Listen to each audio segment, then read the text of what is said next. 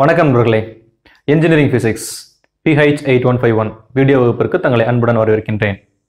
இந்த வகுப்புல ஒரு பீம் எடுத்துட்டு அந்த பீம்ல வெயிட் போட்டோம், ஒரு ஸ்ட்ரெஸ் அப்ளை பண்ணோம் அப்படின்னா அந்த பீம் பெண்ட் ஆகும்.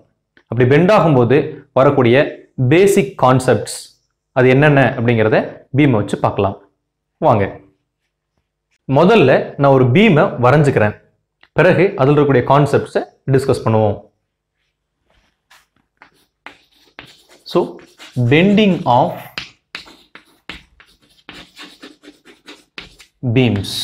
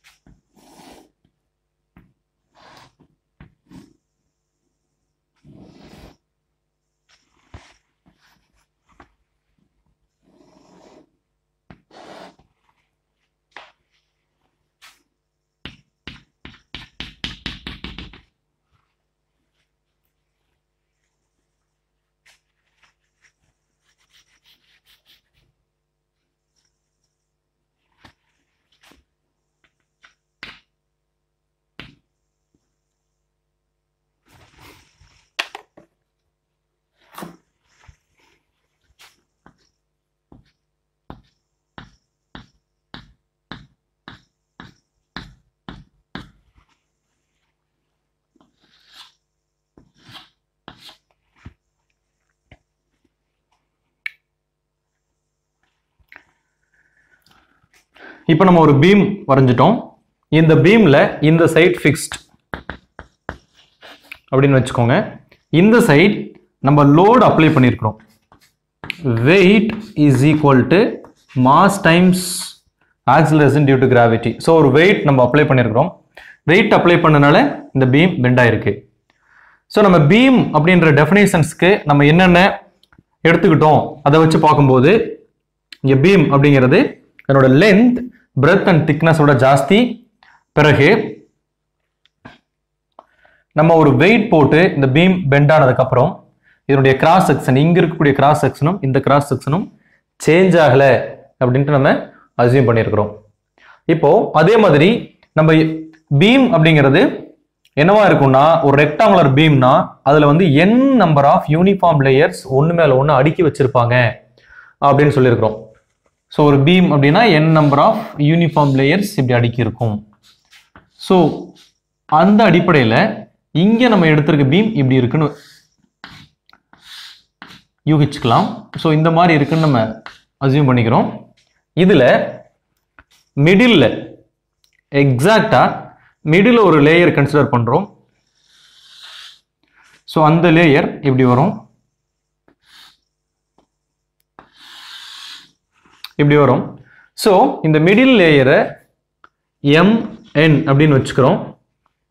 இல்லை பெருசாக எழுதிக்கலாம், M and N. இப்போ இந்த பிளேன் எடுத்துக்கிறேன், A, B, C and D. இப்போ இதில் பார்த்தீங்கன்னா இந்த MN அப்படிங்கிறது மிடில் இருக்கு. ஸோ இங்கே பார்த்தோம்னா நடுவில் MN. So A in the face, so in the face, so AB CD. இப்போ இந்த டயக்ராம்ல பார்த்தோன்னா இது மிடில்னு வச்சுக்கோங்களேன். மிடில் எடுத்துக்கிட்டோம்னா மிடிலுக்கு மேல மிடிலுக்கு கீழே ரெண்டு பக்கம் ஈக்குவல் நம்பர் ஆஃப் லேயர்ஸ் இருக்குங்க. நம்ம இப்போ லோடு அப்ளை பண்ணிட்டோம் இல்லைங்களா? லோடு அப்ளை பண்ணதுக்கு அப்புறம் இந்த மிடில் லேயர் இருக்கு இல்லையா, இதுக்கு மேல இருக்கக்கூடிய லேயர்ஸ் எல்லாம் ஃபோர்ஸ் வந்து அவுட்வேர்ட்ல எக்ஸ்பீரியன்ஸ் பண்ணும். ஸோ அந்த ஃபோர்ஸ்க்கு பேரு டென்சைல் ஸ்ட்ரெஸ்னு பேரு.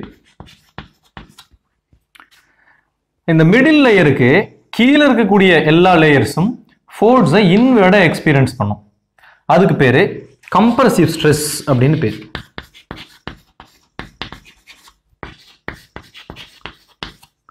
ஸோ இங்க ஃபோர்ஸ் அவுட்வேர்டா வந்துட்டு ஆக்ட் ஆகிறதால மிடில் லேயருக்கு மேல இருக்கக்கூடிய லேயர்ஸ் எல்லாம் கொஞ்சம் நீளத்துல அதிகமாகும். அதனால இங்க எலாங்கேஷன் கிரியேட் ஆகும்.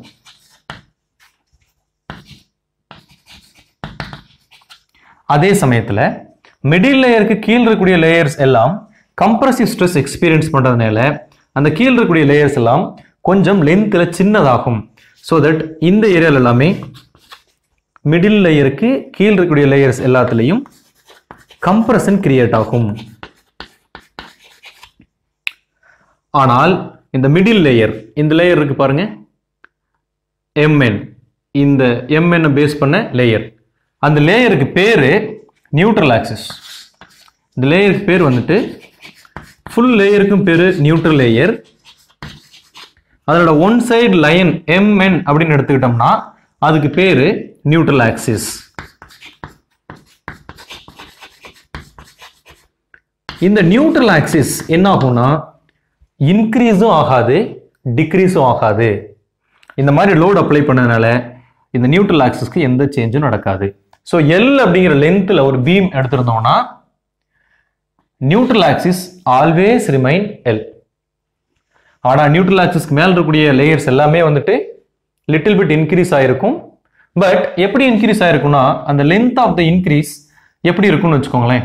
ஃபார் எக்ஸாம்பிள் இது MN லேயர், ஒரு பெரிய பீமோட ப்ளோன் அப் எடுத்துக்குவோம்.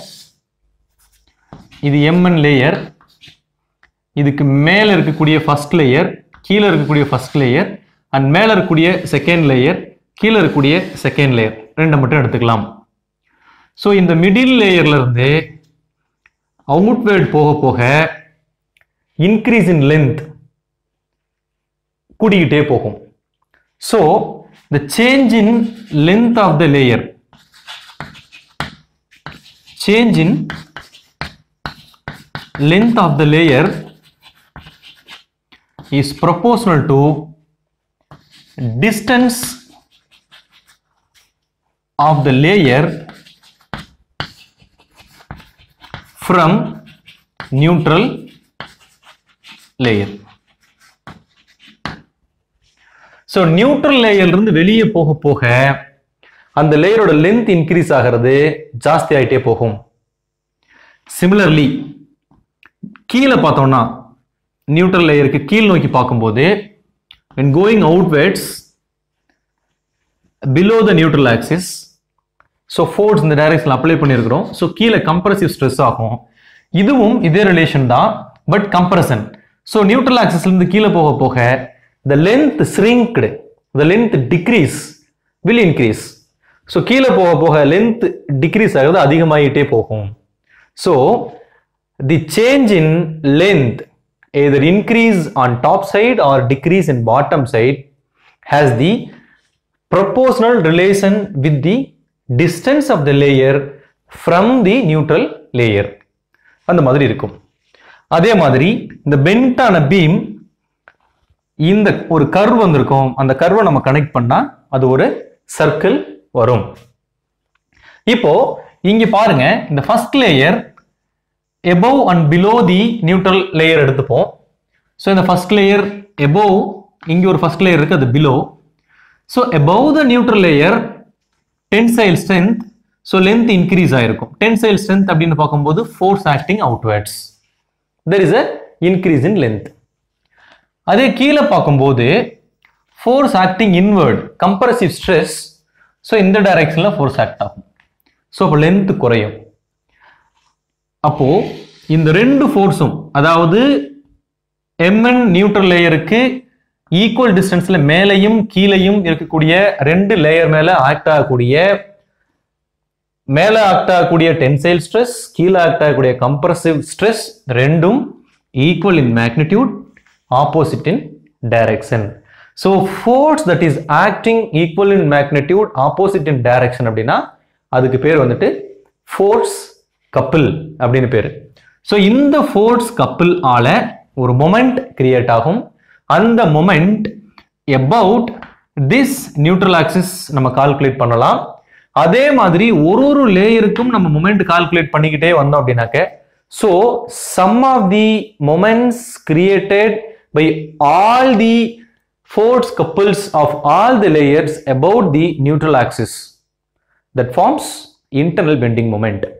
அதாவது இந்த நியூட்ரல் ஆக்சிஸ்க்கு மேலேயும் கீழேயும் இருக்கக்கூடிய ஈக்குவல் டிஸ்டன்ஸ்ல இருக்கக்கூடிய ஒரு லேயரும் கிரியேட் பண்ணக்கூடிய கப்புளோட ஒட்டுமொத்த மொமெண்ட் mn ஆக்சிஸ் வழியா பார்க்கும்போது அதுதான் இந்த பீமோட இன்டர்னல் பெண்டிங் மொமெண்ட் அப்படின்னு சொல்றோம்.